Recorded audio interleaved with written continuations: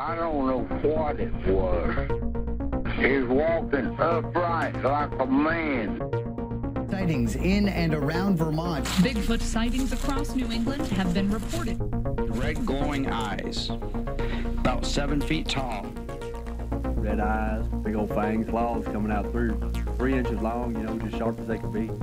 There has been another UFO sighting flying over the Royal Botanic Gardens. There are 500 UFO sightings in the world every month. The truth is out there.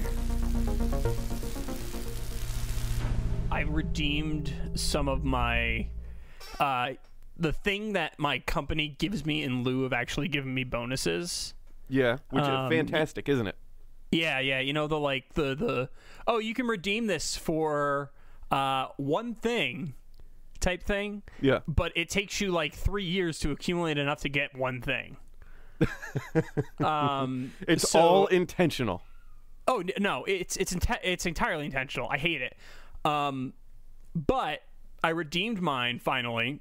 Oh, nice. And I got a $50 eShop card for the Nintendo Switch. Oh, hell yeah. Yeah, so I got 2 games. Nice. With that. I'm excited for Paper Mario. That is coming out soon, isn't it? The origami, whatever. 6 days. It's like the 2D people got affected by the 3D people, basically. Yeah. Or they're getting turned into 3D people. I'm excited to see how that plot of that game goes. So I picked up Star Wars Episode 1 Racer. Okay. Because I love that game. Yeah.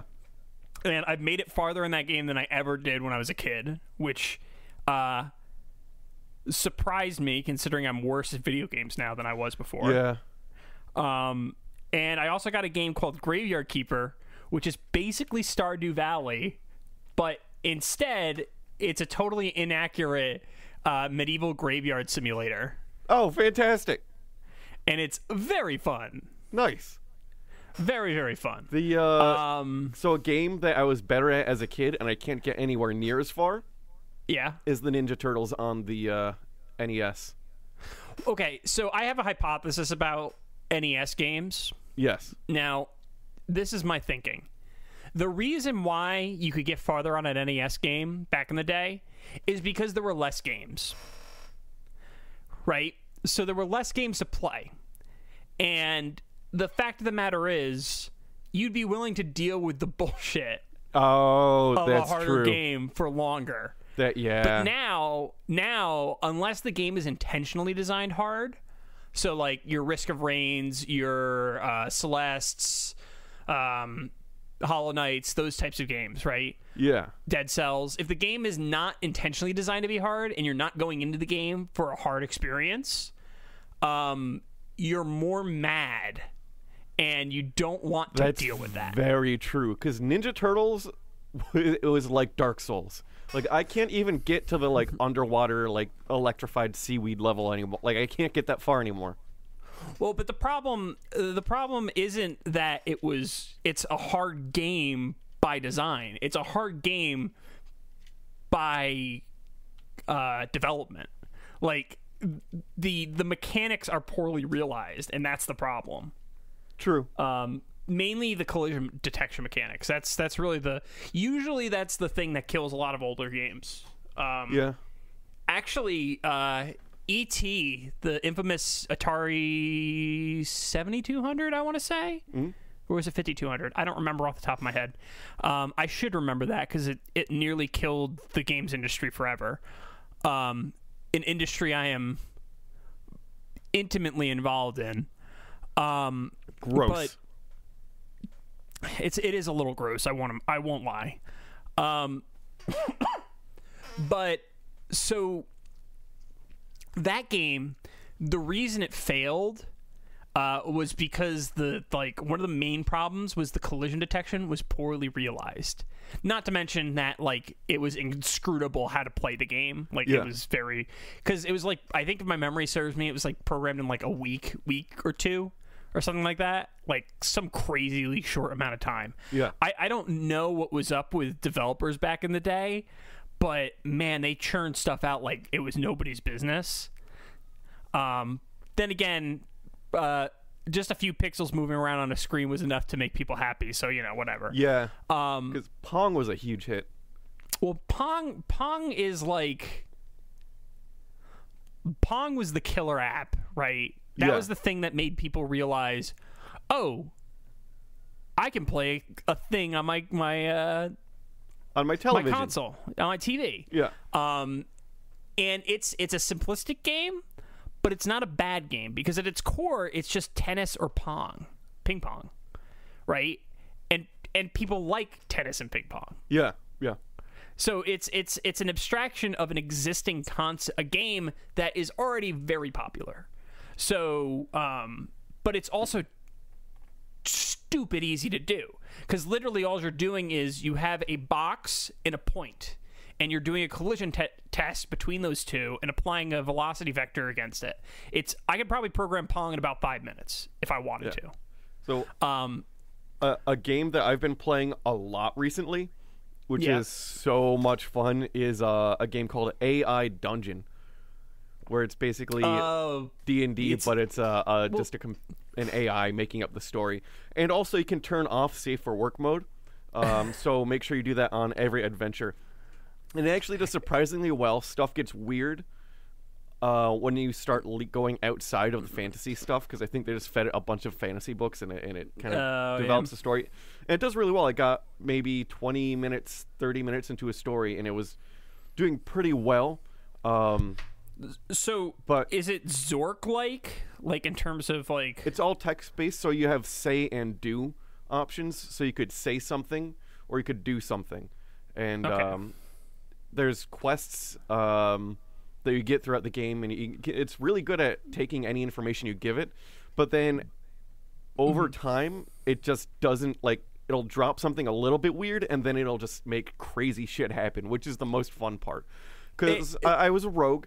So your quest is to earn enough, steal enough, so that you can retire. And there's a number of values assigned to that in the game, and they assign values to like whatever it is that you steal. So I figure I'll go steal from the king because he has a lot of stuff. And this was after I failed a bunch of like smaller jobs and stuff like that. So guards see me, and I'm trying to evade the guards. And then this is again a medieval high fantasy setting. And then the weird thing happens, and the weird thing is the guard calls for more guards on his radio. So now it just is the first time I went, oh, it's about to break, isn't it? Like I ran this AI as far as it can go, and it just showed the chink in its armor. So the guard radio is for more guards. Well, it's the magic radio. It's not a. Don't take what the AI says as literal. Yeah.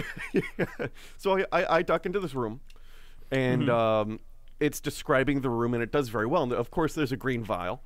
So it was a syringe with green fluid. So of course, I use the do action of inject syringe.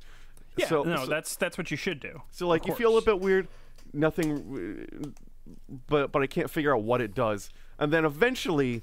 The AI just drops it's describing a scene of guards coming, and then it adds that I become aware that I think I can control the guards with my mind.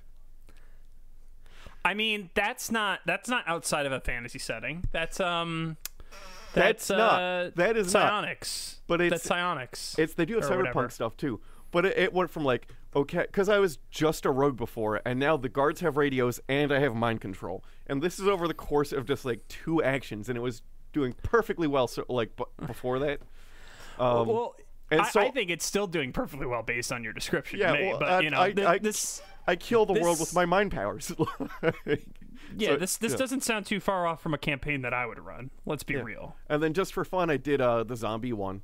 And it's clear that, at least in the one instance, it was having trouble differentiating between the word zombie and boy. and so I was having a very cyclical conversation with some woman whose child was either in the other room being zombified or a boy. Is it a zombie or is it a boy? This is Schrodinger's boy. like, and I couldn't figure out how to open the fucking door. Like it's in a it's in the superposition of states between zombie and boy. Yeah. So which is that's not a logical fallacy or any kind of paradox. No, that they are not mutually exclusive. They're not.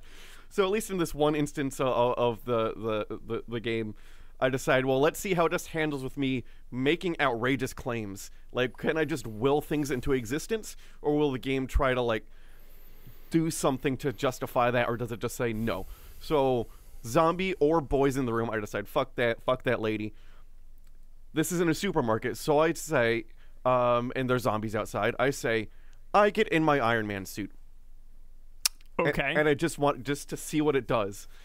And then the game says I start to dismantle the vending machine and begin building. Like, so by me just stating that I have one, it said, well, you can't just have it, but we'll yes and this, and you'll start to build an Iron Man suit out of vending machine parts. Tony Stark made it in a cave. It's Tony Stork. It reveals your character's actual name. Yeah, yeah. So that was interesting how it handled that. And then I got bored and started a garden. Like a real garden, or in the game? No, like a real one. I have squash now. Oh, okay. I got to do some trimming of my garden thingy. I don't really keep a garden. Listen, didn't plant one this year. Mainly you just steal vegetables from your neighbors. Yeah. Well, no. Usually we do like a flower garden type thing. Because like remember a couple years back, because we don't do in-person D&D for obvious reasons. She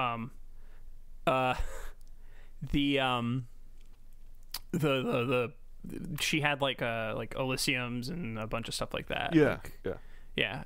We just haven't done it this year. Oh, nice. Mainly because buying plants can be difficult. Yeah, well, it's more the stores that sell you the plants. Yes, it was difficult to acquire plants this year. Yeah. During the season that it would have been best to plant the plants. Yeah, to be fair, I did not acquire my own plants. When I knew someone was at a plant-selling store, I said, hey, can you grab me some, because I was like, I'm not going there. I mean, that's honestly, grouping trips is probably a better way of handling it than not. Yeah.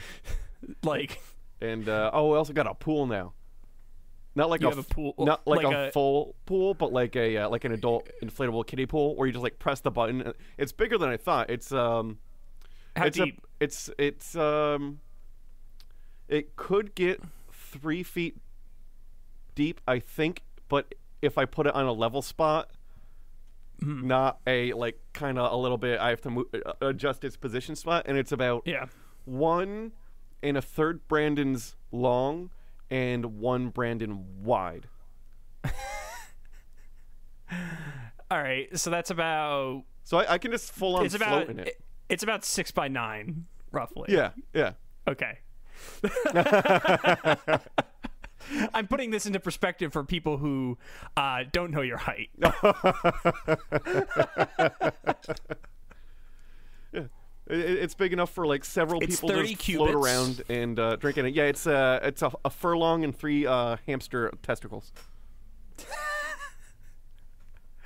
Oh, that's such an arbitrary number because I have seen hamsters with every size of testicle. And that's why you're not allowed in Petco anymore. But interestingly, that's actually a really good segue into this episode. Oh, nice. First, I want to say sorry for missing last time. Shit happened, and I was trying to do something special, but I had a panic attack about doing that special thing because I felt like I couldn't do it right. So it didn't happen. That's the reason why Brandon and I talked about the potential idea that I was going to do. I'm not going to talk about it because it still might happen, ? But our schedules conflicted, and we're back on track now, though. Yep. So that's all you need to know. But anywho, this is Cryptopedia. We talk about stuff, mostly cryptids. Well, cryptids is the through line, I should say. Yeah. Thus far, it's been almost exclusively cryptids. Yes. Well, cryptids and paranormal events. Paranormal and like folklore. Yeah. I'm John. I'm Brandon. And this week's subject was first cited in 600 to 759 CE. So 600 CE, 759. Okay. That's when it was first recorded in writing. That's old. But it's possibly older. I couldn't find any proof of it being older than that point. But some people said that it might be older than that. So, it's one of those things where it's like I'm going to acknowledge that some people might believe that it's older, but I don't have proof that it's older from my research. Yeah, so I'm not cheating. I just don't know what happened in the year 600. So I just Googled 600 to see what happened. Yeah. And that just didn't help. It's not going to help you at all. Well, the next two bits are going to help you more. It says something about the Cambodian kingdom of Funan, which I don't have context for. It was a leap year starting on Friday, so I know that. Thank you, Wikipedia. Well, it technically wasn't a leap year because it's not a leap year if you're not using the Greco-Roman calendar. Yeah, Rome is part of the Byzantine Empire still. Mm-hmm. So it's actually it would be a leap year by our standards, but I don't think it's technically a leap year. Anywho, let me continue giving you the what it could possibly be. Sure. So that puts it. So the thing that looking it up, the thing that would have been more useful for you would be to know that it was in the Nara period.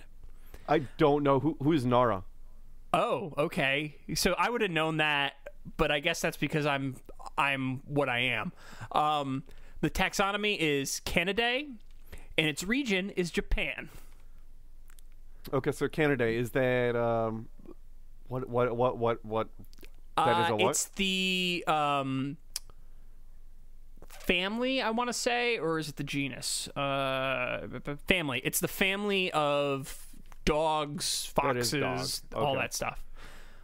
So it's the Japanese super group dog. Yep. Here's the thing. I know it's a Japanese dog, and we talked about hamster testicles, and you said perfect segue. Yep. So this is Japan. Yep. This is a cryptid. This is a canine. This is a dog that eats testicles. Brandon, you should get this one. This is a dog that eats testicles. This is one of my favorite creatures of folklore.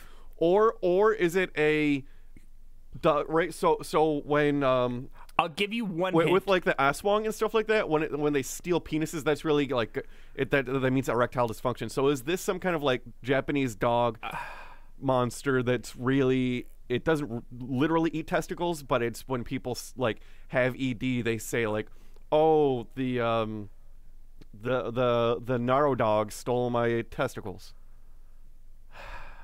Okay, I'm gonna give you two more hints. Okay. One, it has nothing to do with sexuality whatsoever. It is not a sexual being in any way, shape, or form. Two, it was featured in a Studio Ghibli movie. Okay, so let me be that guy and be like, I've only seen Totoro. Mm-hmm. What? I've only seen Totoro. You really have only... Okay, you've definitely got to at least...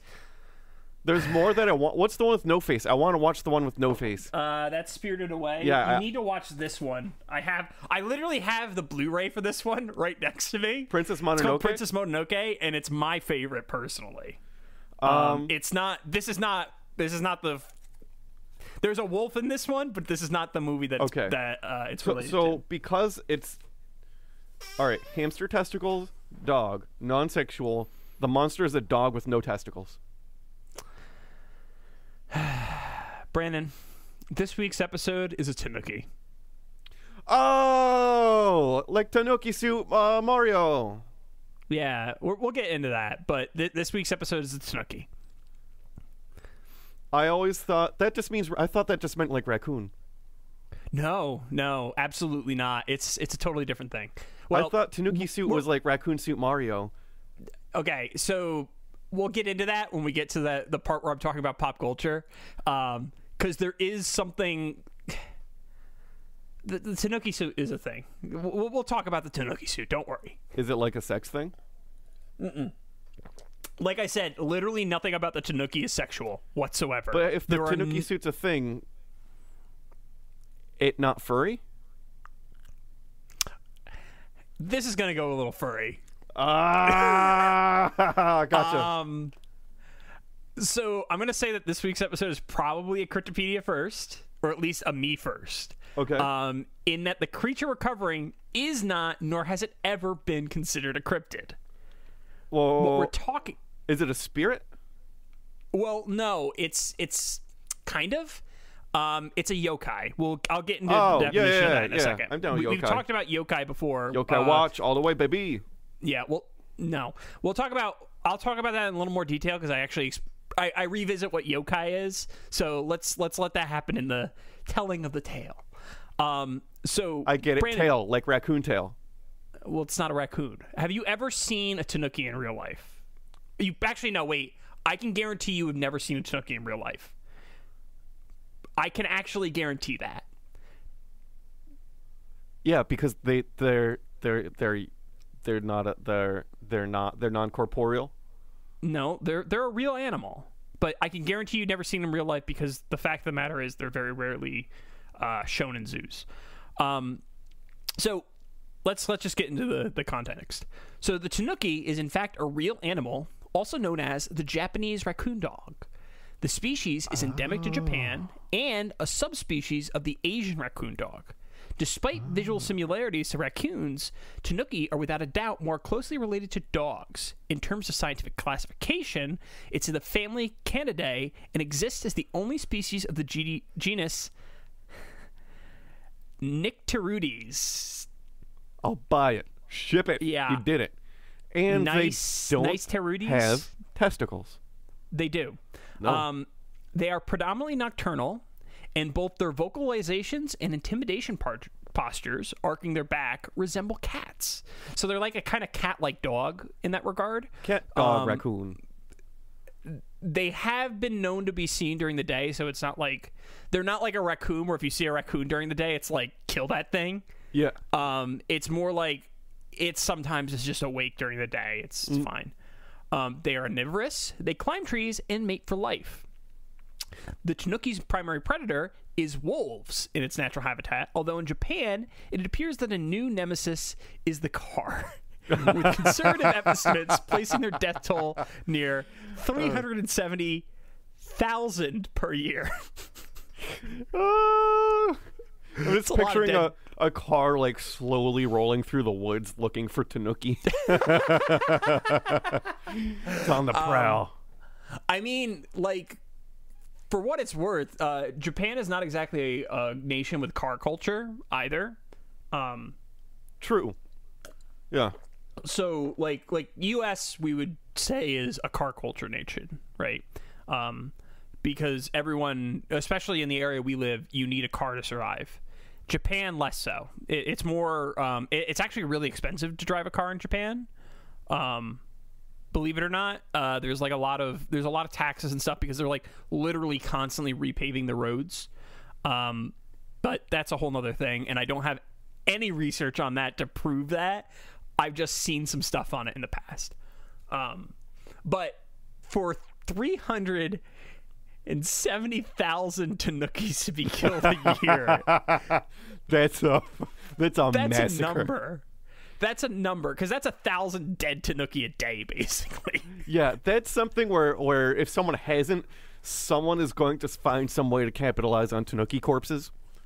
Well, we're going to get into that, actually. Are we? Yeah. Oh, fantastic. Well, not specific to the Tanuki, raccoon dogs are as a species considered to be invasive and nuisances, and generally they're legal to kill for agricultural purposes. Least concerns, because they're like, they breed like crazy apparently. Are they delicious? I don't know if they're delicious. I know that they ended up in European nations as well, because that's just how this stuff goes. Is like, because it's beginning to sound a little bit like rabbit almost, or like duck, where like you can just hunt and eat them. I don't know if people eat them so much. They I might do be know, delicious. however. I mean, they're cute, and cute things have a higher taste factor. Yeah, no. So I do know, however, that their fur is used quite a bit. Ah, okay. So impressively, the raccoon dog has been at the center of several scandals in which their fur was misrepresented as artificial fur. Wait, so it's real fake? Like it's being sold as fake, but it's real? Yes. I found on the Wikipedia page at least four instances in which this happened. Okay. In 2006, label Sean John had unknowingly been using raccoon dog fur as faux fur. Fantastic. In 2008, the Humane Society of the United States filed an FTC false advertising complaint that 20 retailers have been mislabeling raccoon dog fur as faux or even other animals, including coyote, which is what? Who wants coyote fur? Probably someone in California who's mad at coyotes. Probably all them roadrunners. Yeah, I bet Dan Harmon would. A coyote attacked his dog. Oh, he probably would. He'd be down for that coyote fur. He'd jacket. probably be mad if he found out it was a raccoon dog, though. Yeah. In 2013, Neiman Marcus, Dr. J's, and Eminent had misrepresented raccoon dog fur as faux. And then in 2014, the Humane Society of the United States once again announced that Kohl's was selling raccoon dog fur as faux fur. What? Yeah, so apparently their fur is they're used because they're such a nuisance species. Like someone really did capitalize on just Tanuki like corpses, and it's to sell them as fake. Yes. Someone has literally, it's not specifically Tanukis, but raccoon dogs in general.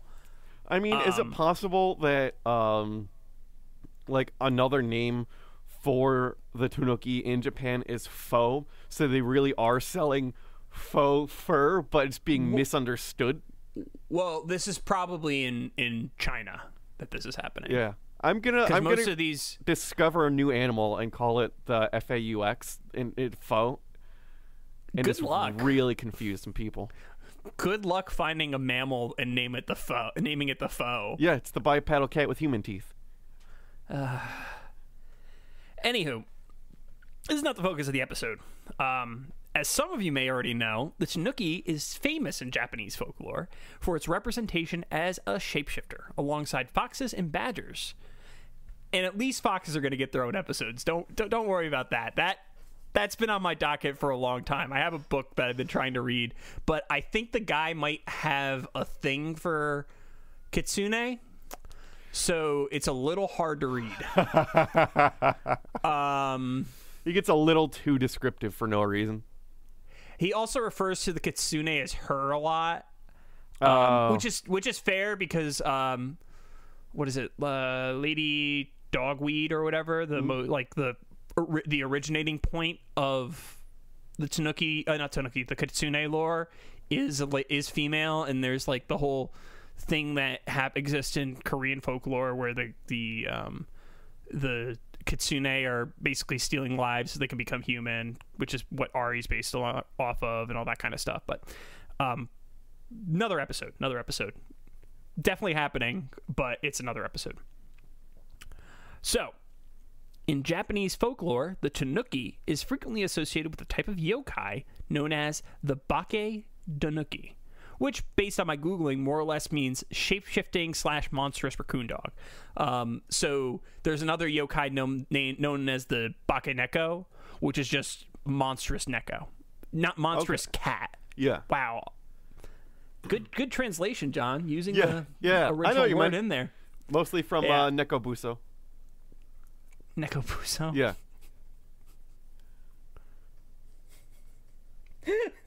I still have that one in the display case where I replaced the Gundam body with the cat in a litter box. Oh, for some reason, okay. I feel really dumb. So I'm going to reveal something that's horrifying to me. Yes.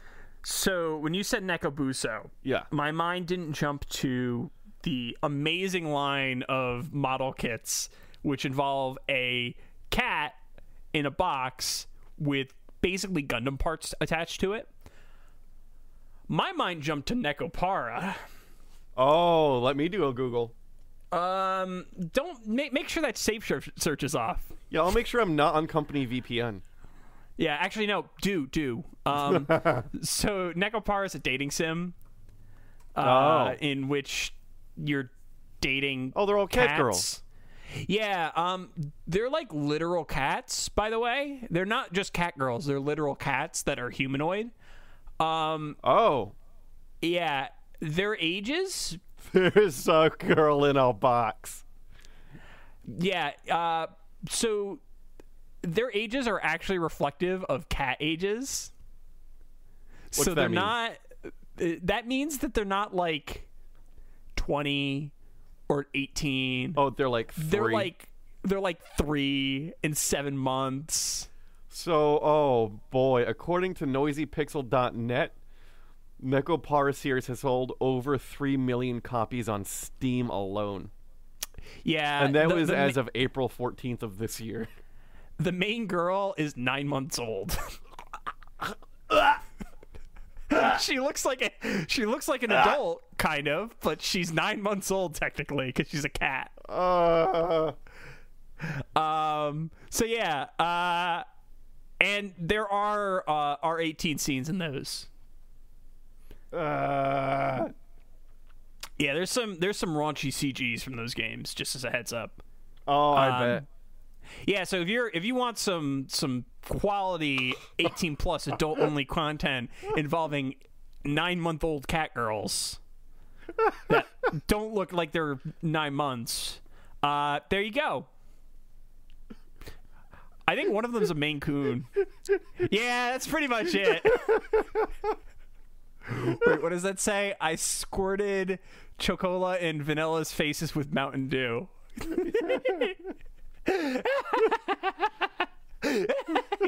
Yeah, pretty much. That's pretty much the series. Oh, jeez. There's an anime of it too. Yeah. Oh, there's some like really high quality figures. Like the fancy vinyl figures. Yeah, I don't want to go down the dark rabbit holes of things I know about cast-off figures and things like that, because that's going to be a whole episode, and I don't think anyone wants to hear about the horrifying world of PVC anime figures. Oh, yeah. Yeah, let's just say there's a term that's used, and that term is hot glue. Anywho, since it's been a while since we covered a Yōkai, episode 9 was the last time with Kappa. As a refresher, a Yōkai is more or less a catch-all term for Japanese monsters, spirits, and demons. It should be noted, however, Western ghosts would not be considered Yōkai. Rather, they would be considered something more along the lines of a Yurei. And for the sake of simplicity, for the remainder of the episode, we're going to be referring to the Tanuki. We're going to be using Tanuki to refer to the folkloric entity, not the literal raccoon dog. And not the Bake-Danuki, because Bake-Danuki is going to screw me up, and I'm going to say something stupid. But Tanuki I can say very easily because I've been saying it for probably 20 years now. Yeah. So in folklore, the Tanuki is often regarded as a buffoon or a clown with a penchant for music and competition. That being said, they are adept shapeshifters, and through the use of their huge scrotum, More on that later. Which, well, that they use that for their transformation typically. For their shape-shifting. I also use my scrotum for my shape-shifting. I do too. And that being said, they're capable of near unspeakable cruelty, which we'll get into in one of the examples. Wikipedia asserts that the Tanuki was deified prior to the arrival of Buddhism. However, I couldn't find any concrete evidence support this fact, and Shinto deification is a lot different than the way that we look at deification. So just keep that in mind. Something becoming a local god is different to the Shinto mythos and the Shinto dogma. It's more nature worship, more spiritual worship. Kami imbues things. It's more complicated, and it's a whole episode, not on this podcast. Because that would be a religion podcast, and that's not what we are. It's really actually a fascinating religion, and it's kind of cool because it's a polytheistic religion, obviously. So it naturally integrated Buddhism and Christianity like seamlessly, and it has no problems integrating both of those together with its existing religion. It's fascinating to me how polytheistic religions are more malleable by nature, like Hinduism and things along those lines. It's really cool. That's all I'm gonna say. Total aside. In Tanuki lore, there are three in particular that stand out: Danzaburo Tanuki, Shibamon Tanuki, and Yashima no Hage Tanuki. Are these three specific Tanuki or three types of Tanuki? They are three specific Tanuki. Okay. The Tanuki is a catch-all term. All the Tanuki, basically, Tanuki is a thing. There's not like classifications of Tanuki. They are all Tanuki. They're all Bake-Danuki. They're a spirit that has the ability to shapeshift, generally jovial, little mischievous, and there's other qualities which we'll get into when we tell the stories of the individual, like, famous Tanuki. But they're the three famous Tanuki of Japan. Okay. So they're the ones that like they're the ones that are like local. They're deified in local shrines for what? Okay. What like it's they're yeah. As far as I can tell, the three stories that we're about to talk about, three characters we're about to talk about, they originate from the Edo period of Japan, which is, for those of you who don't know, is a period of isolation in Japan. I think the Dutch were the only people who were allowed to communicate with the Japanese during this time period. It's pre-Meiji Restoration, pre-World War II. So this is like, I want to say like, if my memory is correct, I'm about to say something without looking it up. Yeah, so the Edo period is from 1603 to 1868. So it's like a roughly 300-year period of Japanese history. A lot of like the classical Japanese artwork that you know or you've seen, like the woodblock printings, comes from this period. Just to kind of give you an idea. So let's start with Danzaburo Tanuki. Now, Danzaburo was the leader of the Tanuki on Sado Island, known for his munificence and trickster ways. In most of his stories, Danzaburo is a trickster. Many of the most infamous pranks played by Tanuki have been attributed to him, disguising leaves as gold to sell for real money. This is why Animal Crossing items are leaves, by the way. Using mirages to fool pedestrians and block pedestrians with illusory walls. So basically they're using their shapeshifting and abilities to create illusions to mess with people. Yeah. That's a very common trend in Tanukis. Also, there's one story about them like banging on their stomachs, and it's like pompoko is the way that they describe it. So it's like the onomatopoeia.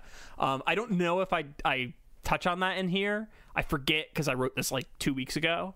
But whatever. So that being said, Danzaburo was a fairly generous Tanuki with his money. He ran what could be effectively considered to be a bank out of his den. Humans who wished to borrow money from him would leave a note outside his den with an amount and a date of repayment. If Danzaburo approved of the loan, the money would be waiting the next day. Danzaburo never charged interest on the loans. To the Tanuki, fairness and honesty were qualities that were essential. In contrast to their trickster ways, so there's like kind of a dichotomy that exists in the Tanuki. It's like a give and take, because they're tricksters, but they really believe in honor, and they believe in, like, if you say something, you hold up your end of the bargain, basically. So what happens if you are approved for the loan, take the money, but don't pay it back? We'll get into that. Ah, okay. I'm excited. I hope it's fucked up. It's less fucked up than you think. Oh. Basically, if actually, we won't get into that because for whatever reason I didn't write it down. So basically, what would happen is if you don't pay them back, the Tanuki would not lend you loans anymore. Oh. And it would stop lending loans to people. Like, if the Tanuki gets burned too many times, he'll cool on lending loans. Just hoping that there'd be a bit more draw and quartering. No, the Tanuki, there's only a couple of stories in which Tanuki are violent, and the stories in which they're violent, they're incredibly violent. Nice. But for the most part, they're more just trickster spirits than anything else. It is said that Danzaburo would take money from humans. However, he would always leave a promissory note with the victim's name and repayment date, to which the victim would always get their money returned. So they always got the money back on that date. If Danzaburo took money from you, you always got that money back. That being said, he did do some unscrupulous things like selling leaves as gold to get money to build up his funds. So the money wasn't exactly clean. Like, don't get me wrong. He's the OG money launderer. He's literally laundering money. He's laundering leaves, typically. Yes. But hey, you don't know. Those might be some yummy leaves. They might be delicious. They might be delicious. So what would happen? Like, what do you just go to bed and the next day you wake up and that gold bar is just a leaf on your TV stand? It's kind of like there's like other stories like this in Western mythology where like you get paid in gold and it turns into stones or something like that. Oh, like, so I heard about like straw. Yeah. So like Rumpelstiltskin type thing. Okay. Oh, that's different. That was spinning straw into gold.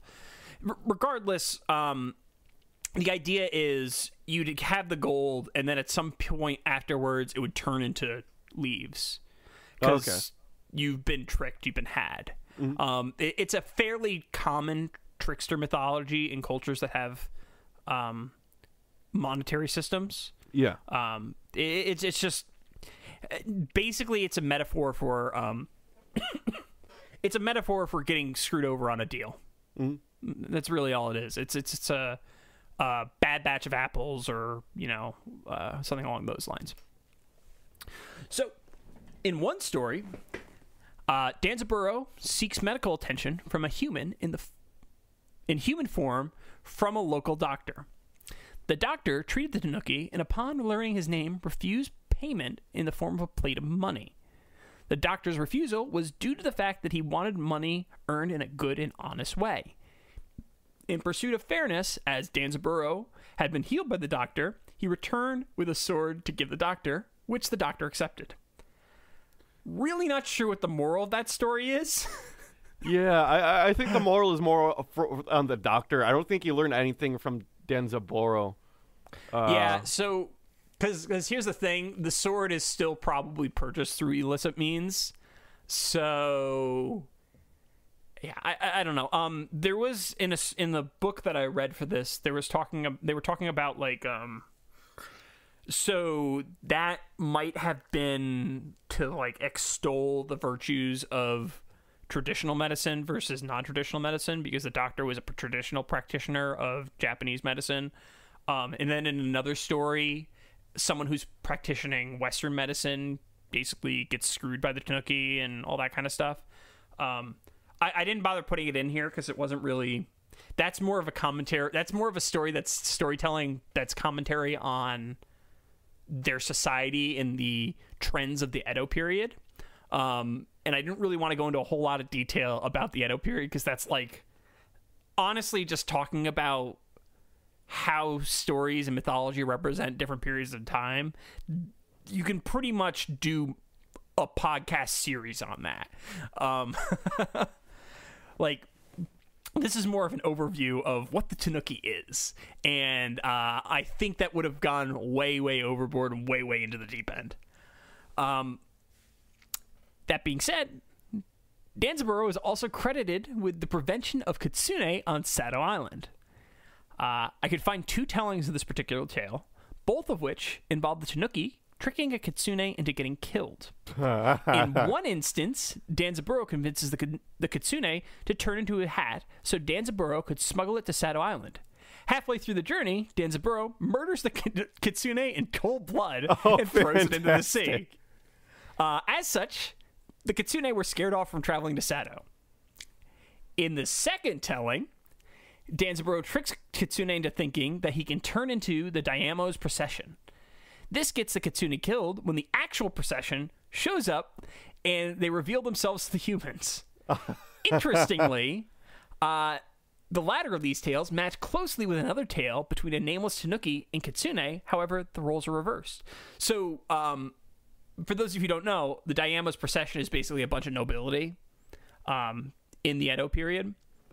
So effectively what happened was Danzaburo's like, oh, let's have a contest in which we prove our shape-shifting abilities.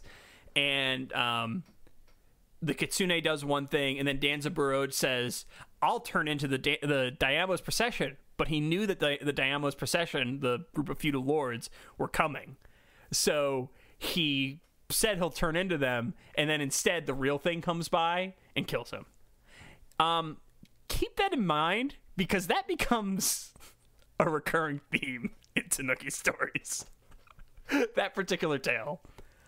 That being said, due to his reported munificence and possibly his eradication of Kitsune from the island, because generally Kitsune are more malicious in their stories, it's said that Danzaburo was deified as a guardian spirit on Aikawa, in Aikawa on Sado Island. Okay. For now, protecting the island. Yeah, basically. He Gotcha. He was deified because he was like, peasants got money from him and he protected the islanders, and it's one of those things. Also, generally, they like to typically benevolent spirits and actually malevolent spirits get deified frequently, either through and basically you're appeasing them in both cases. In one case to continue to be benevolent, in the other case to not be malevolent. Okay. I think, I don't know, I didn't look into that. Don't quote me on that. That might be wrong. Look it up yourself. This is about Tanukis. That's our next shirt. Don't quote me on that, John. Don't quote me on that. It's a quote of you saying, don't quote me. Yes. That's our third shirt. I don't remember what the second one was, but the first one's Jeff. So Danzaburo was tricked by a peasant in a bizarre story that led to him never tricking humans again. And I'm mentioning this, you'll find out why. So I'm going to just quote this directly from a source that I got. The source was this is I think pulled from the Wikipedia page, this telling of it. So Danzaburo found a young peasant, and to trick him, he disguised himself as a young woman and pretended to be in a poor state of health. The young peasant called out, and Danzaburo replied, "I can't move because of my stomachache." The peasant thus took responsibility for sending the woman, but he somehow had a hunch that it was Danzaburo, and tied the woman up with rope. Why? The peasant answered, "That's not how you treat a sick lady." The peasant answered to the startled Danzaburo, "It's so you won't slide off." Danzaburo, feeling a sense of danger, desperately pleaded, "Let me off." The peasant asked, "Even though you're in bad health, why do you want to get off?" and did not let Danzaburo off. And Danzaburo replied, "I want to go pee." But the peasant laughed, "If a beautiful girl like you will pee, I want to see it. Do it on my back." Why? Why? That's not how you treat a sick lady. Well, not even that. That's not how you treat a lady. Well, in general, yeah. I mean, some people like to be tied up in pee. I mean, that's... I don't... Yeah, but this in this case, it's the guy liking to tie her up and have her pee on him. It's... What I'm saying is weird stuff was in Japanese folklore. But the story continues. He did not let Danzaburo off at all. Before long, they arrived at what was a peasant's house. Danzaburo said, "Isn't this my home?" And the peasant said, "Danzaburo, I know who you actually are," and harshly chastised the earnestly apologizing Danzaburo. Ever since, Danzaburo did not try fooling humans again. So basically, yeah, I don't know what the moral of this story is. It seems like a funny tale. Yeah. That's really what it is. It was probably like a joke tale about him and about why he doesn't trick people anymore. But I should say this.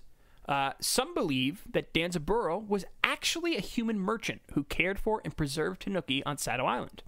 He was well respected by the people, and through the course of folklore, he himself became a Tanuki. The source of this is Japanese and from 1981, so I have no clue how accurate this is. I'm relying on someone's translation. Yeah, that's still kind of cool, though. Like, if that last part's true. I honestly have the feeling that that's probably the case, because this is it's basically the same thing that happens in American folklore, right? Yeah. Where an individual is raised up to a hero status, like Davy Crockett, for example. Yeah. Like, he's raised up to be a hero, but he probably was kind of an asshole. Yeah.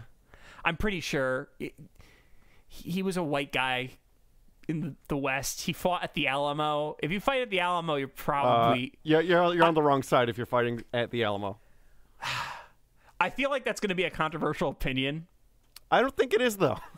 Is it? Yeah. Oh, because they definitely stole... It was they were stealing...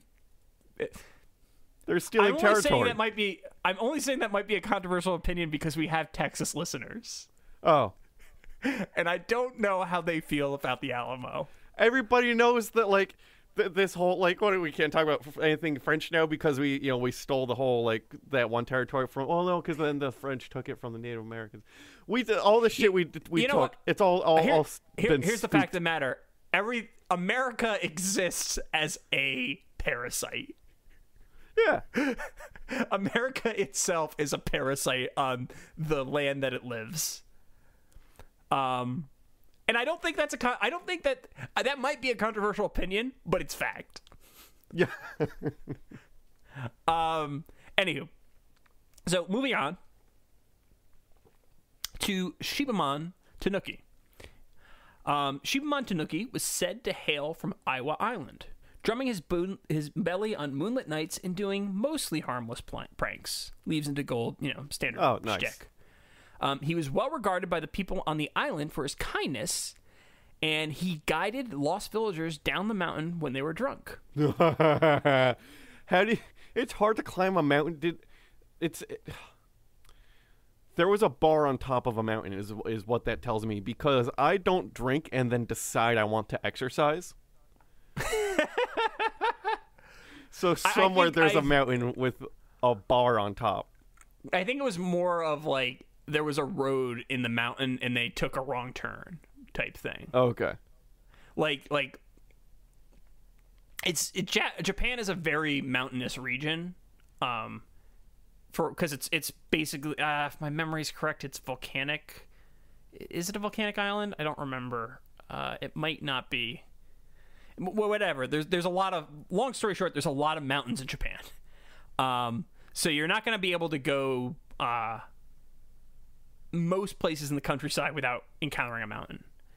My guess is people were drunk, they stumbled off the path, and this Tanuki apparently saved them. Okay. In the folklore. As such, the Tanuki was well liked by the locals, And if he helped you, it was customary to provide an offering of a one-show sake bottle.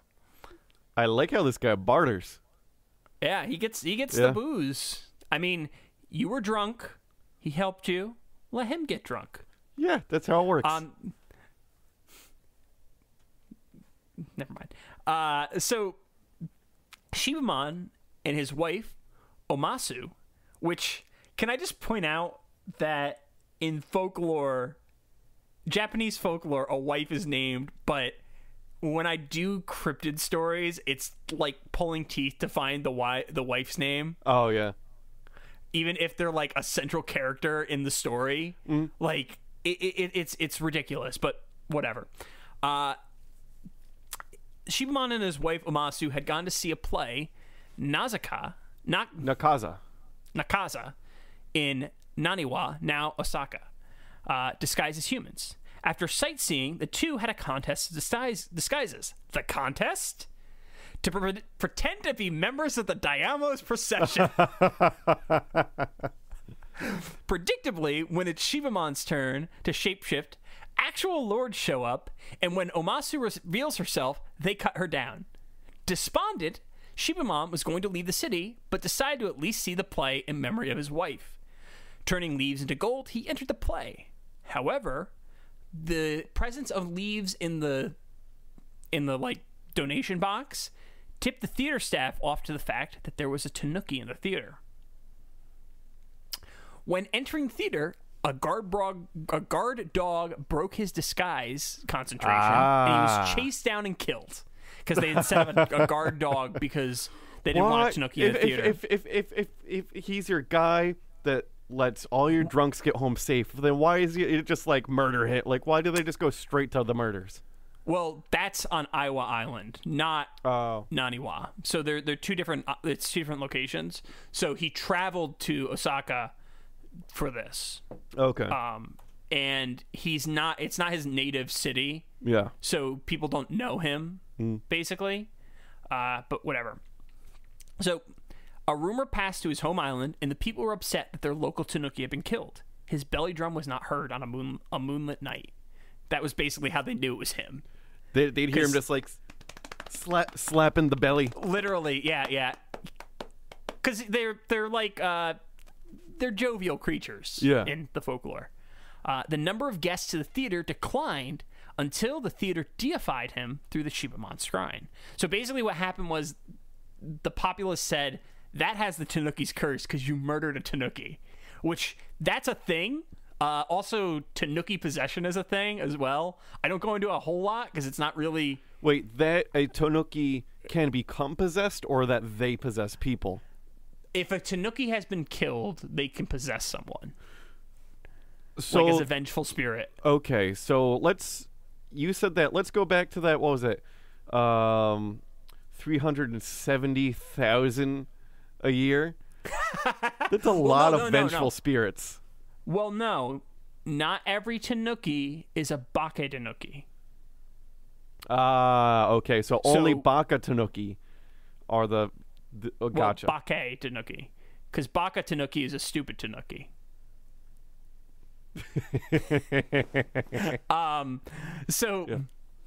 Praying at his shrine then became a common practice for actors as time went on, and they've like reset up the shrine several times, and it's still like a tradition to kind of pray at the shrine for actors, because he's like a patron saint of acting. Okay. Yeah. And in Japan, the acting tradition comes from kabuki theater and all that. I know approximate information about a lot of stuff, especially involving Japan, because high school was a rough time for John. So, of the three famous Tanukis, the resources I could find for Yashima no Hage Tanuki were the sparsest. It appears that his primary claim to fame was that he was a protector of the Taira clan, and later the protector deity of Yashima-ji, which is pictured above in the show notes. His talent for disguise was regarded as the best of all the Tanuki. Some legends say he is still alive and known for his good deeds to this day. However, in some legends, he was killed by a hunter or Shibamon Tanuki, our previous friend. Ironically, in the latter case, Shibamon kills Yashima through a challenge of disguise, in which is very. They need to have. There has to be another way they can have fun with each other than just disguise competitions. Which, by the way, maybe it's disguise other people competitions, which really looks like them stretching their testicles over people. Well, I actually have a hypothesis on why that is a common thread in all these stories, but we'll get to that in a second. So Yashima no Hage Tanuki took on the appearance of a whole navy. That's a big scrote. Yeah. While Shibamon, which looks like I misspelt.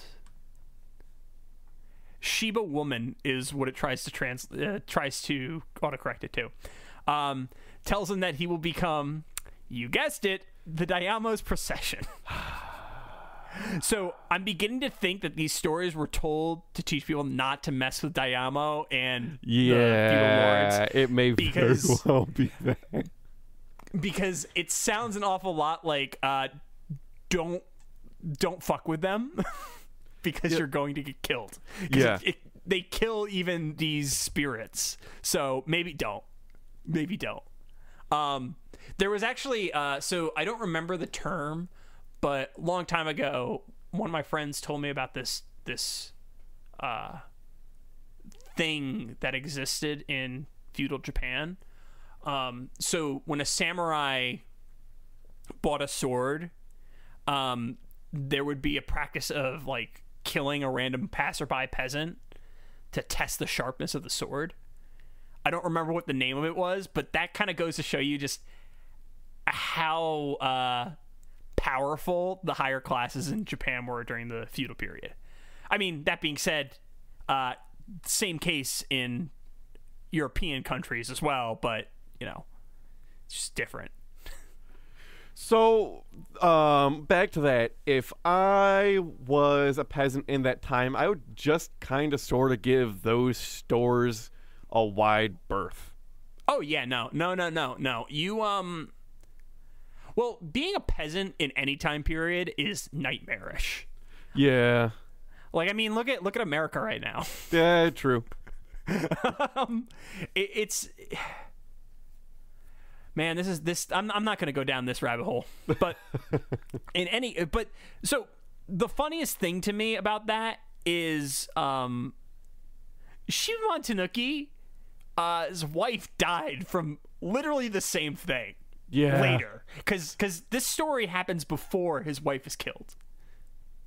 If you're following the logical procession, yes. Yeah. So, despite knowing that his friend, rival, whatever, is murdered in this case, he's still doing this thing with his wife, and it's like, dude, I guess this is just the fact that they're like, you know, kind of stupid. Like that's kind of, maybe that's the moral of the story is Tanuki are still kind of stupid. Maybe maybe I said the thing wrong right then. I don't know what you just said. The was it the Bako Tanuki or whatever? Oh, Baka Tanuki? Yeah. Okay, yeah, fair. In any case, this particular Tanuki appears in Pompoko, a Ghibli movie about a group of Tanuki in the 1960s dealing with the expansion of cities, featuring Brian Posehn in the dub. I love Brian Posehn. He was my desktop background for a very long time. Just creepily looking into it. Like, it was a picture of him creepily looking in through a window. So it was just his face, like, creepily staring in. Yeah, that sounds like a desktop background you'd have. Yeah. Anywho, that's not all about Tanuki, though. It should be noted that while the three famous Tanuki are regarded as generally benevolent, prior to the Edo period, Tanuki were frequently more vicious. And what I'm about to tell you is single-handedly my favorite Tanuki story out of them all. I'm excited. Squish it on me.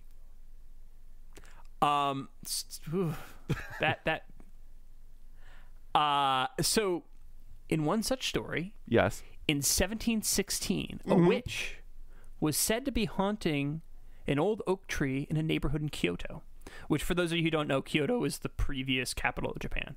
At the time in the Edo period, it was the capital of Japan. It is said that the witch would leap out from behind the tree and hurl a baby at a passerby.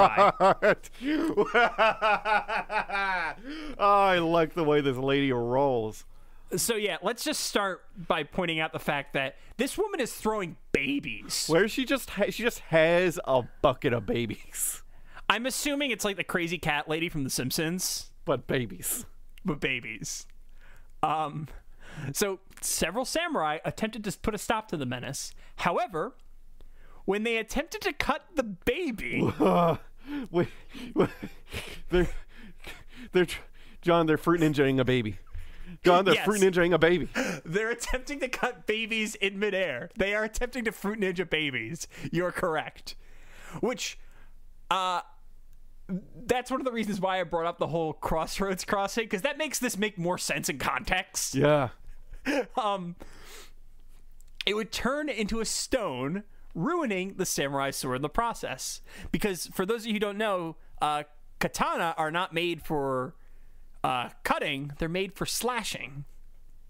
And if they're trying to cut into a stone with any sword, it's usually going to be a bad time. The stone baby.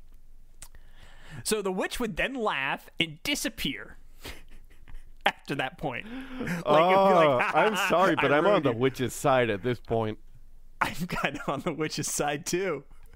I'm on the witch's side throughout this whole story, to be totally honest with you. One samurai realized he could just dodge the baby and attack the witch directly. If you can dodge a baby, you can dodge a ball.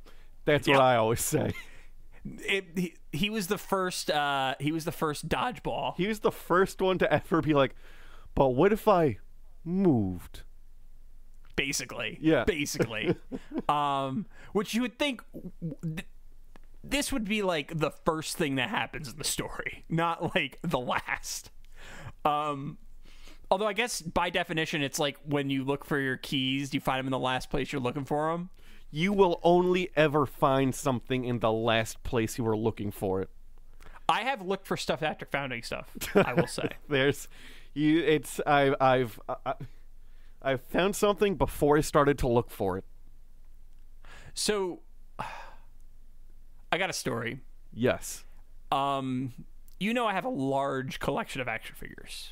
I'm aware of that, yeah. Oh, yeah. You know it's kind of like my main hobby. Outside of like some other things like playing games and you have less of a collection and more of a museum. That's slightly fair, especially considering the fact that I have like archival quality bags to store things in. So when I moved to my house, as a young child, yes. I had an Alpha 5 figure. I had it in my collection, and I deliberately hunted it down at one point because I love Alpha 5 because he's such a great character. And I had placed it somewhere so I wouldn't forget it. Oh, that happens to me. You put it somewhere different intentionally to not forget where it is, and then by the very nature of you moving it from the spot it usually is, you just I do that frequently. Yeah, so what I had done is I had placed it on my Transformer shelf, close to my computer so I could see it. However, I had acquired more Transformers in the interim of me placing it there and me needing to move. So I was looking for it because I wanted to make sure I knew where it was.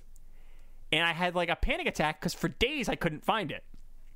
It was only until I had put that section of Transformers away in preparation for moving that I found it, and I'm like, wow, I'm a dumbass. That has nothing to do with a samurai cutting a baby, but everything to do with the samurai who succeeded being the last one. Yeah. So the samurai realized he could dodge the baby and attack the witch directly, which resulted in both the witch and the baby disappearing. When daylight came, the samurai found a trail of blood leading to a dead Tanuki. Problem solved. The samurai went about his life only to be met with an unfortunate end while retreating and tripping over a fence. Wait. Wait. How tall is this fence? Is it a giant samurai? I don't know. He was like, well, no, I think he was like climbing over the fence. He tripped and he got cut down, basically. Gotcha. Okay. Yeah. So it was said that the spirit of the Tanuki had possessed the fence and none dared touch it after that. It's a haunted fence. That's the worst kind of fence. You know what? That actually makes it the single most effective fence. Oh, no, it does. It's the perfect fence. It is. Honestly, a haunted fence is what you want. Like, oh my God. I'm now imagining a business in which someone's like deliberately making wood haunted and then producing fences using it. It's fantastic. Like placing wood in just places of human suffering and what have you. Like they dry the wood in a morgue and everyone's like, why are you drying in the morgue? Gotta get the ghosts in there. Put it in a prison. Gotta get that negative energy sapped into that wood. They're not curing it for the sake of not having it warped. They're curing it for the sake of it's just soaked in blood. Yeah, just blood-soaked wood. It's barn doors they're haunted. It's not red paint. Yeah. Oh no, that's how you keep the animals in. Yes. Animals can work doors. I mean, a horse can break through a barn door if it wants to. Oh yeah. If a horse wants to, a horse can get out of any situation. Can a horse get out of being mugged? A horse get out of being mugged? Yeah. I'd be impressed if you mugged a horse, because where are their pockets? That's true. How do they wear pants, Brandon? Back legs only. Back legs only? Back legs only. None of this lower half of all four legs bullshit. I want to put this is my stance on how do quadrupeds wear pants. It's the hind legs only, you fucking heathen.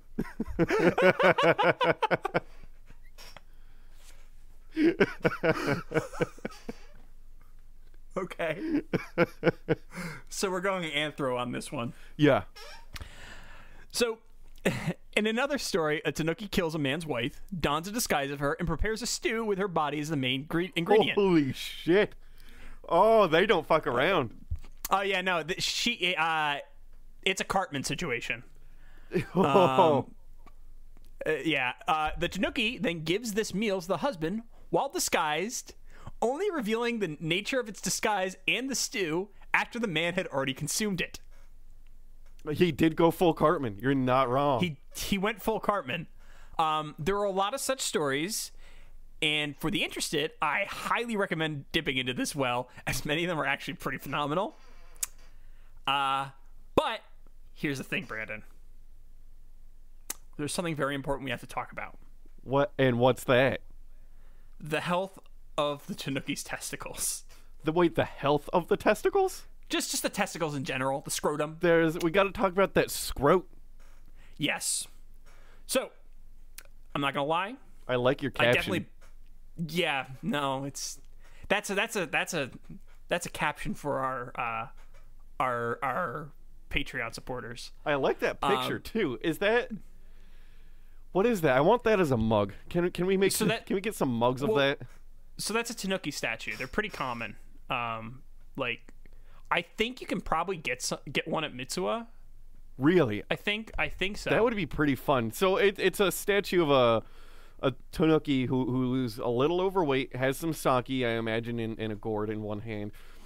But to stay on the South Park thread, the balls are like when Stan leaves. Does he microwave them? He microwaves them. Yeah, he microwaves Stan's dad microwaves his testicles to get weed. Yeah. That's so the it whole looks thing. like Stan's testicles from that episode. Stan's dad. On a Tanuki that is in the same physical health as Cartman. It's the general image of the Tanuki. So I'm not gonna lie, I definitely buried the lead on the Tanuki in this episode. I mentioned it in passing a few times. They may be tricksters, they may be buffoons with the occasional heart of gold, but let's be real, that's not why we're here. We're here for that the scrotum. scrotum. That's what we're here for. And according to one source, Brandon, the scrotum of the Tanuki was said to be 8 tatami mats, which is 130 square feet, or 12 meters squared. Wow, that's impressive. Oh, Yes. I want to be reincarnated as a Tanuki. A Bake-Danuki. A Bake-Tanuki. Yes. It's said that the scrotum was the source of the Tanuki's power of disguise and linked to the Tanuki's good fortune. Because, Brandon, here's the thing. Yeah. Tanuki skin, Yeah. like actual Tanuki skin, was used to make gold leaf. Because you could use the gold leaf, the Tanuki skin, because it was so tough, to hammer the gold thinner. Wow. Yes. That's amazing. And a ball of gold at the time sounded similar to, like, the word for it in Japan sounded similar to the Japanese slang for testicles. I love everything about this. These are the best facts ever. I Brandon, like this. That is why the Tanuki has testicles that size. Because it was said that you could turn a ball of gold into 8 tatami mats with Tanuki skin. That's amazing. It's like a mimetic mutation of a word. It's wordplay. That's why the Tanuki has huge testicles. That's pretty... actually, that's one very interesting and also amazing. Yes.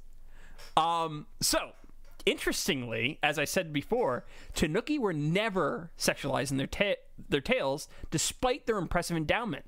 In fact, the penis was even normal-sized. And there's a sentence that I never thought I'd write in my life. Listen, they were never sexualized, but before we were recording, I made a bowl of lazy chili, which is when you just heat up a can of beans and just throw in fistfuls of ground meat. But I just put some very, very hot sauce on it.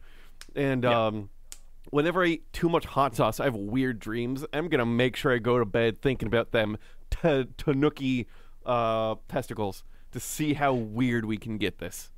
So, nah, I'm not going to bring it up. I had like a horrifying dream where I like actually woke up screaming, which never happens to me. That's pretty But amazing. it wasn't funny horrifying. It was like legitimately scary. Yeah. In my dream, so for whatever reason, I was in a hotel. I don't remember why whatsoever. I think there was like some kind of casino night thing, like a one of those things where somebody runs a casino night for a charity or something. Okay. In a hotel, and I'd gone up to a hotel room. I was going to the bathroom, and all of a sudden, my sense of awareness of my surroundings became both blurred and hyper realized. So like simultaneously, I was like super alert, and I was like in a fog. Which is a weird thing to describe. You're in your dream, you would be hyper aware and very able to pick up that something is off or about to happen, but at the same time you have the inability to with detail tell what that thing actually is that you're picking up on. Well, it was like I was drunk, kind of. Okay. Where like my senses were dulled, but at the same time they were enhanced. Yeah. It was very weird. But anyways, I leave the bathroom and then I'm like, oh fuck, that thing's here. And that thing is an incorporeal, like, shadow person that haunts my dreams, which I never talked about on this podcast. But it's basically like usually it's a void in my dreams where it's like kind of like a Dementor. Honestly, I think Dementors are the reason why I have this shadow person as my nightmare, because it literally looks exactly like a Dementor. Oh, nice. I realized that it was in the closet. Like, you know how hotel rooms usually has a closet by the door? I realized it was in the closet, so I'm holding it shut, and I'm like, I got to get out of here. I'm like, well, no, I think I realized, oh, this is just a dream. I should just look at it and it take the power away from it. I looked at it and it looked more realistic than it ever has. It was like, oh, that's fantastic. It like felt legitimately real, and my brain was just like, fuck. And I woke up screaming because of it. That's pretty great. I only mentioned that because you brought up dreams, and I usually don't remember my dreams, but it was weird. Yeah, you had like a weird know. like dream flashback. I don't think this has happened for a while, but when I was little, I used to have night terrors, which is like when you have a bad dream, but your body doesn't release that chemical that makes your body shuts it down, yeah, not move when you're moving in your dream. So that like there was, I think, twice. Like I woke up in the morning and then Eric has been like, "Yeah, so what the fuck was that?" When man, this is great podcasting because everyone's favorite thing is when people talk about their dreams. Yeah, I wasn't talking about my dream. Well, yours was amazing, and two, I wasn't talking about dreaming. I was talking about having a bad dream, but like my body was and I was just, I guess, just like yelling and like flicking my legs around. Well, when I was a kid, there's a story. I was in bed with someone, like I was a kid, so I was sleeping in bed with like a parent or something like that, or an aunt. I think it was my uncle I was sleeping in bed with, because it was just like I was very nervous and I needed like I was very young too. Yeah. So I was nervous, young, and I needed to like be around someone. Yeah. Because my anxiety is terrible. If you haven't listened to many episodes of this podcast, go back. You'll see there's a lot of evidence of my anxiety. So I sat up in the middle of the night one time and said, "I want to be a Pokemon master," and then sat back down. That's so fucking good. Oh, yeah. Yes. Oh, I wanted to be a Pokemon master too, though. Yeah. Anywho. So due to their jovial nature, let's get back to this raccoon nuts. We got to get back to the raccoon. Raccoon dog nuts. Raccoon dog nuts. Yeah. So due to their jovial nature in association with luck, Tanuki statues, balls and all, have become a popular sight in front of Japanese restaurants. I don't really have much else to say here, but here's some traditional Japanese art displaying Tanuki testicles. I really want a Tanuki statue right now. Yeah. So Tanuki, I should note that Tanuki statues were used as raincoats, mats, nets, shelters, and so much more. So Brandon, yes, take a journey with me through Tanuki through the ages. Okay, so but just as a heads up, you can get a Tanuki statue for $16 on Amazon, and you can actually get the one from your screenshot above, or one that's very similar, but they're like $50 for like a reasonable one. Well, but yeah, you're probably getting a decent ceramic. I don't want a decent ceramic. I just want a vinyl raccoon with big old nuts.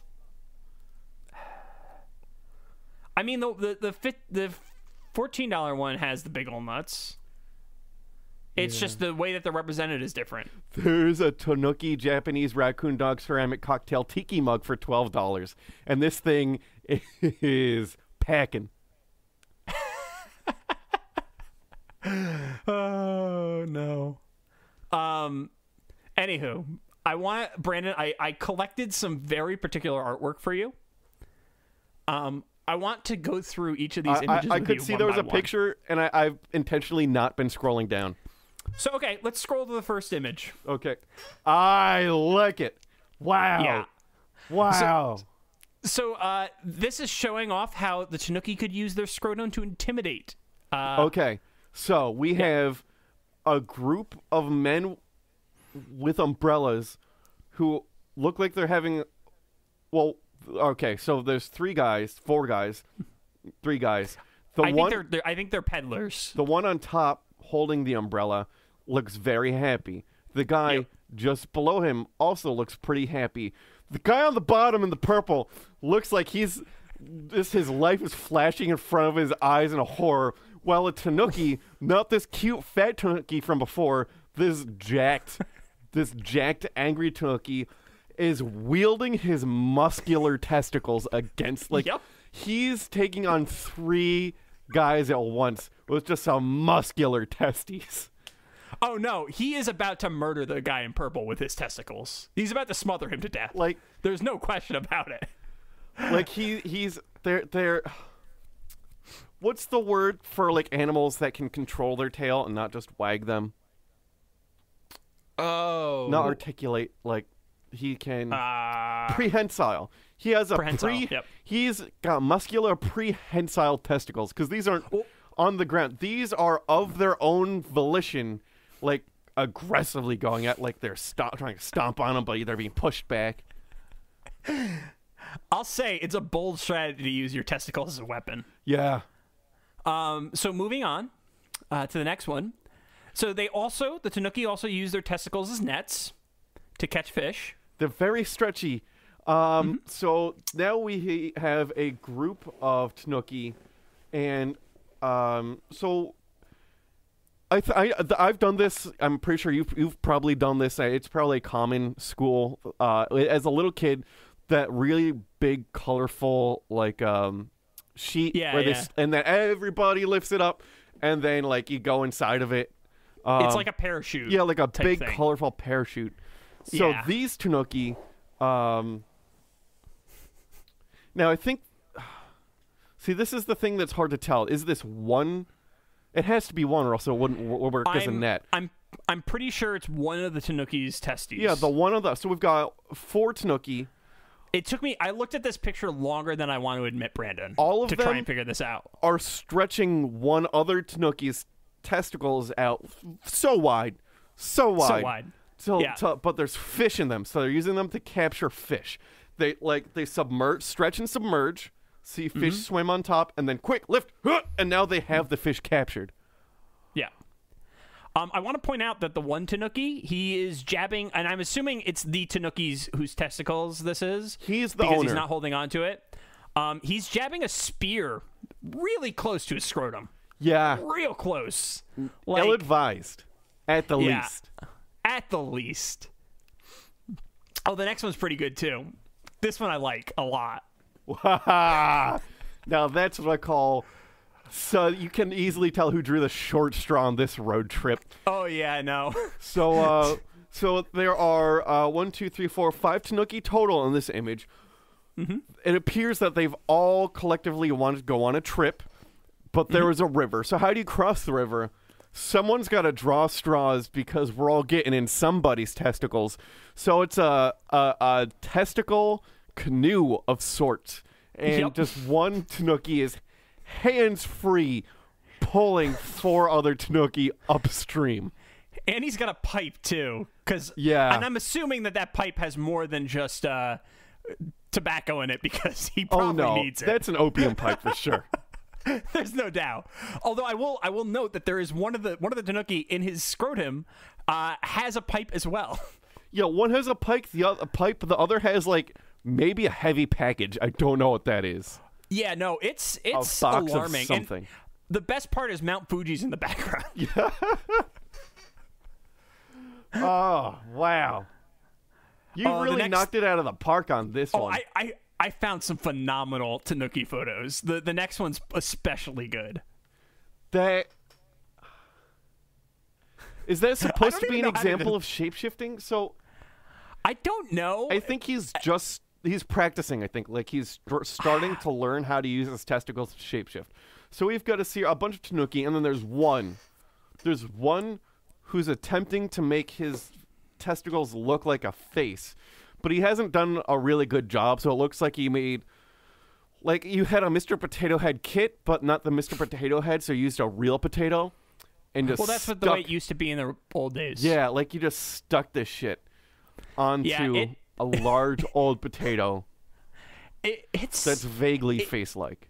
It's a fascinating image. You can probably find most of the images we're talking about by just searching Tanuki scrotum.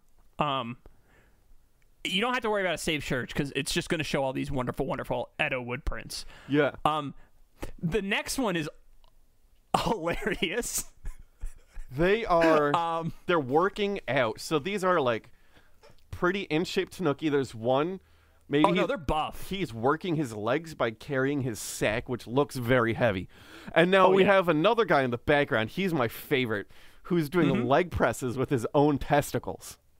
And that's great. And I don't know if the other two are trainers or if they're taking a break because they might be like wiping sweat off their brow.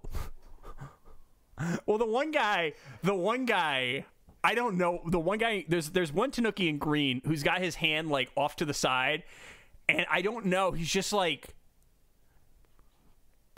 there's something about the way that they're posing that's just like. I think they're in the act of wiping sweat off their brow. I think you're right. I think they're like taking a break.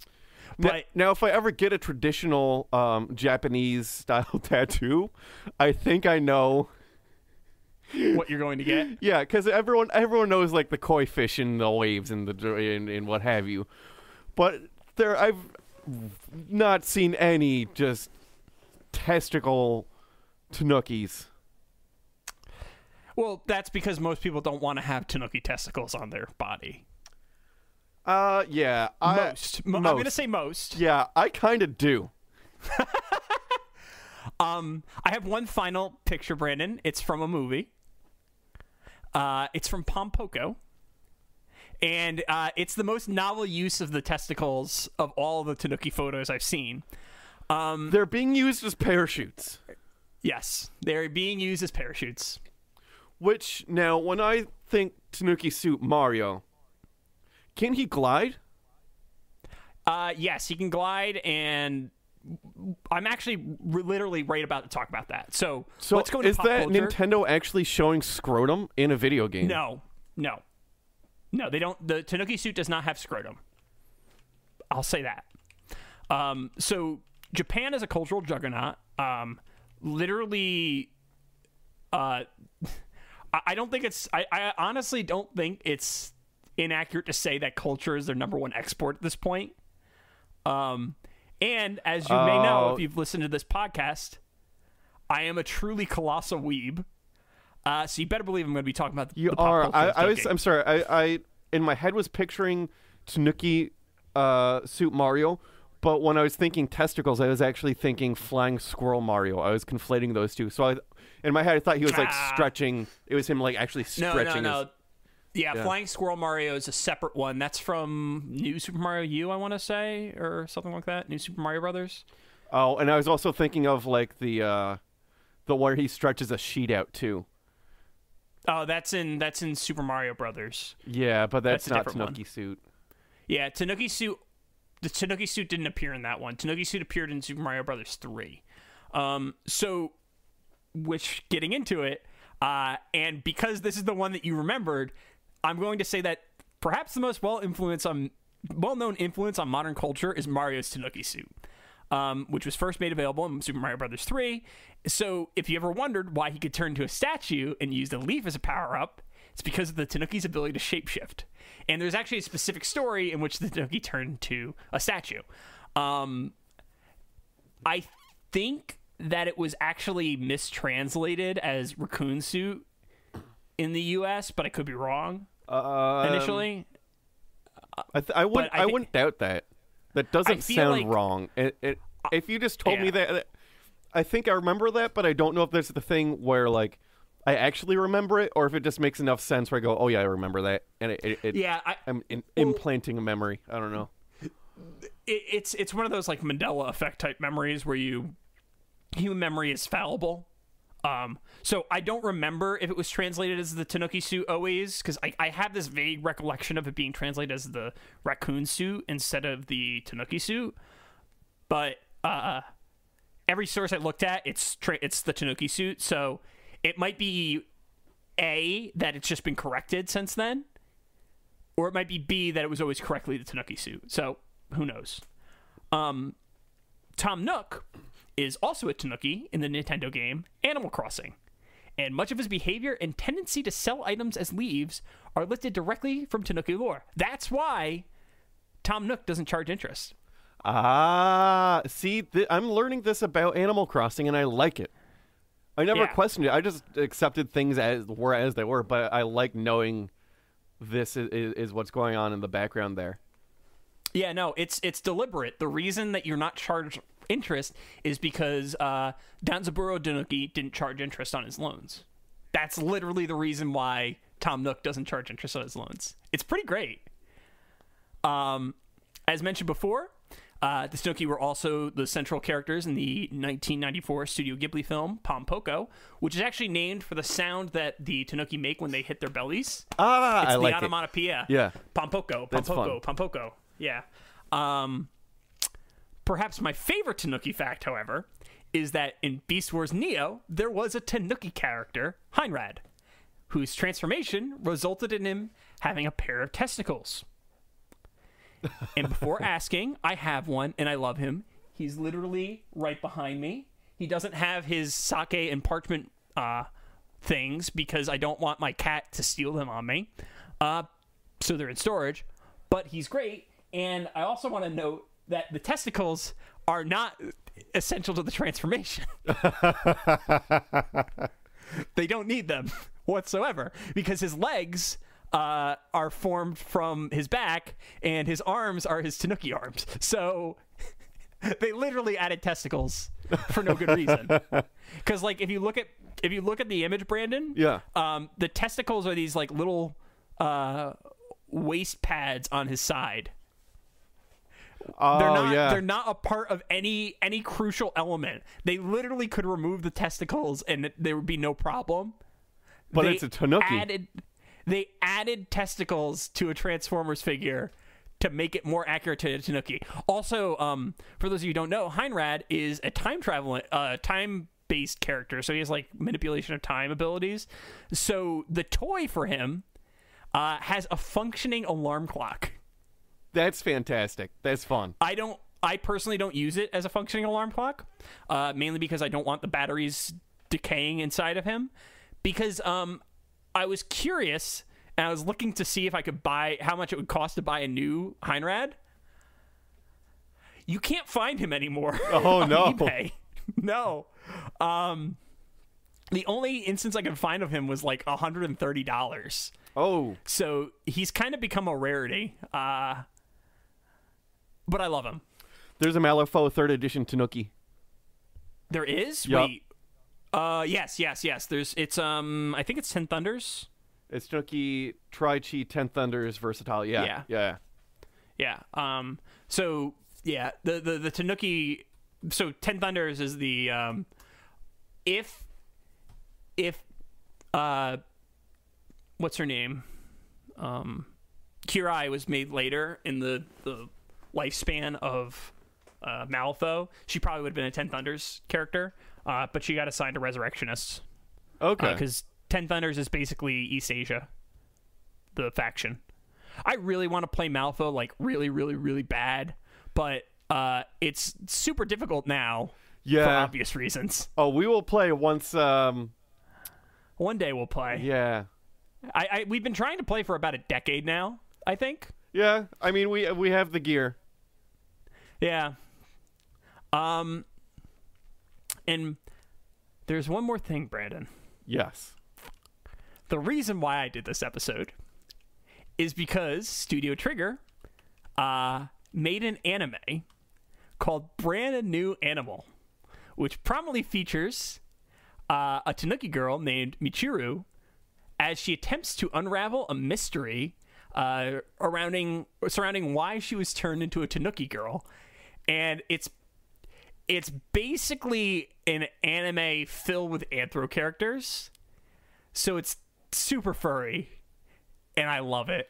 It's my favorite show. I believe on it. the No, air right now. I never thought about this before, but because the nature of Tanuki is their testicles, they all have to be male. So if she got turned into a Tanuki, no, only male Tanukis have the testicles. It's weird. Can a female are there female Tanuki but they can't shapeshift?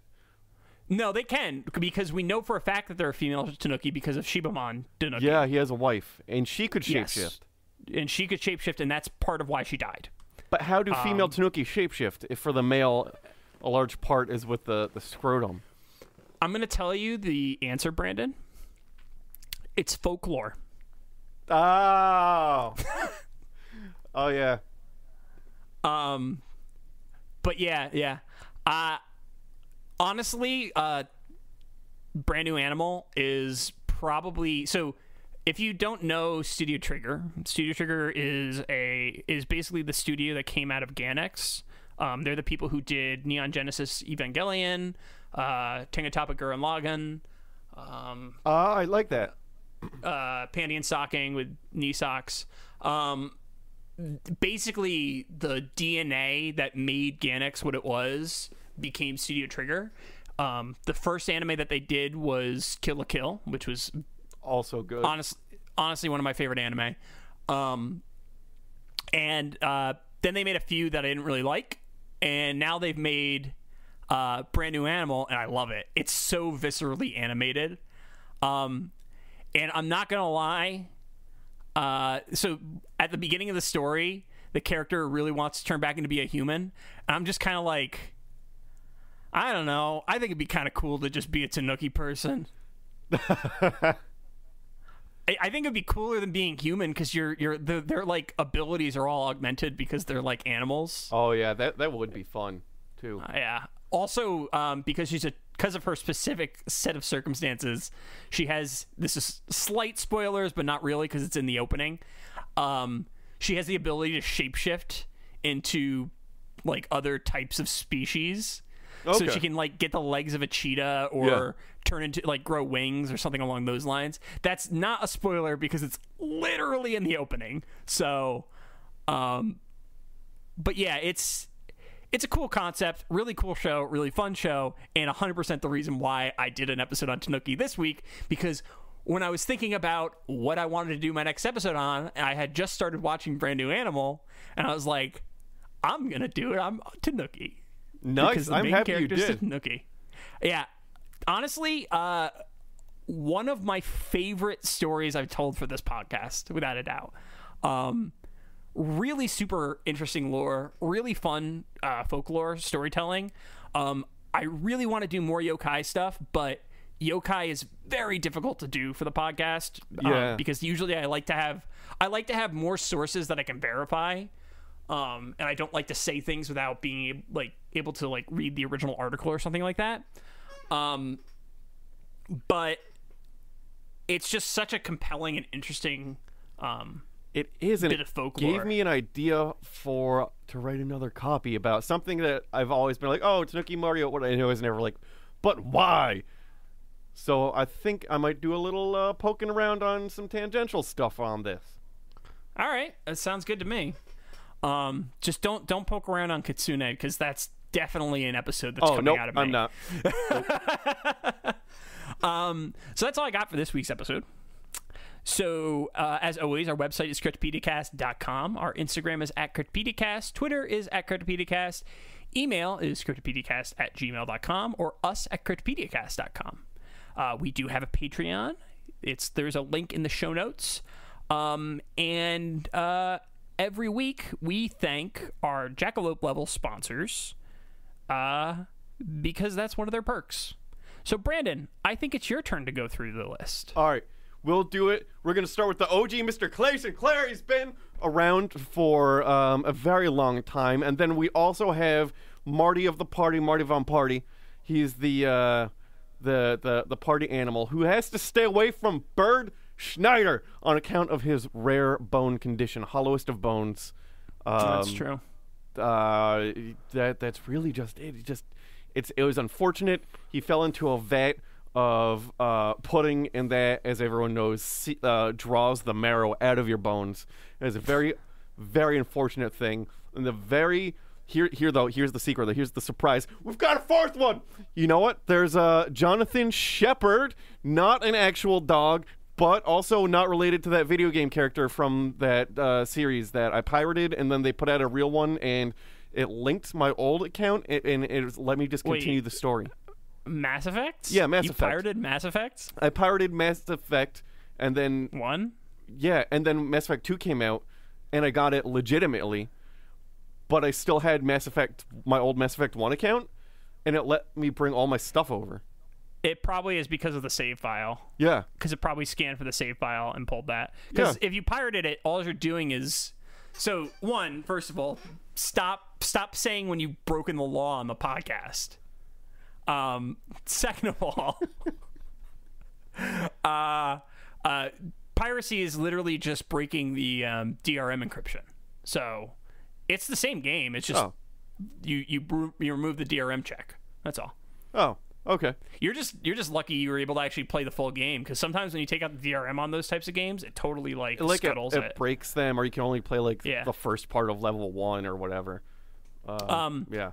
Pokemon did a weird thing with their game, where it actually, if you use like Action Replay or something, it gets slower, and some of the characters become more hostile towards you. That's funny. I like the stories about how different companies do fun ways to. It's like there's some like they make the game like slowly harder, or some like you just can't beat the game. My favorite is Earthbound. So in Earthbound, you can play the full game if you're playing on a ROM copy of it, like a original like knockoff, like one of the old school ones, until the very end. At which point, you can't beat the final boss. And it's an RPG. So it's like, 30, 40 hours of your life has gone into this game. And when you die, all of your saves are erased. That's amazing. I like that. Yeah. There's some really, really good there's some really funny anti-piracy measures. Yeah. SNES SNES had some really good anti-piracy things. What else? There was one really funny one. Donkey Kong Country had a really good one too. I think it was damn it, I can't remember now. Whatever. Anywho.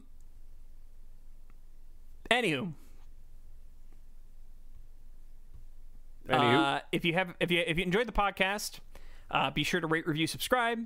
If you have any monster requests or stories, be sure to send them in. I've got a backlog of requests right now that I'll eventually get to one of these days. Yep. Oh, it's my turn, isn't it? A little bit. Yeah. No, I was looking to see if there was enough material on the other thing that I won't tell you about until later. Fair. If what the things in the stuff. You could find me on Instagram at donkey_hands. My website is boyerb.com. My email is brandon@cryptopediacast.com. And my Twitter is @cryptobrandon. I'm Instagram @mew2057. My Twitter is @jfdunham. My website is johndunhamgames.com. And my email is john@cryptopediacast.com. And our art was done by Tom Hill. You could find him on Instagram @ThomasMichaelHill. His website is greatergloryco.com, and his email is tommikehill@gmail.com. Oh, that's how we know it's the end of the show. We know it's the end of the show. I'm yawning. As always, I'm John. I'm Brandon. And things are going to get weird.